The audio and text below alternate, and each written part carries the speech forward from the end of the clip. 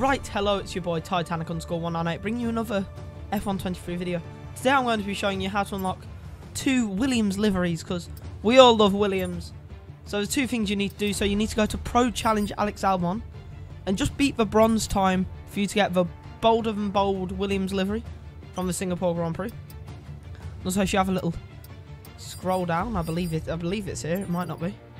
It is, and if you get the F1 replay done, you'll get the 800 race British Grand Prix limited time livery. So I hope you guys have found this video helpful, and I will see you guys when I see yous.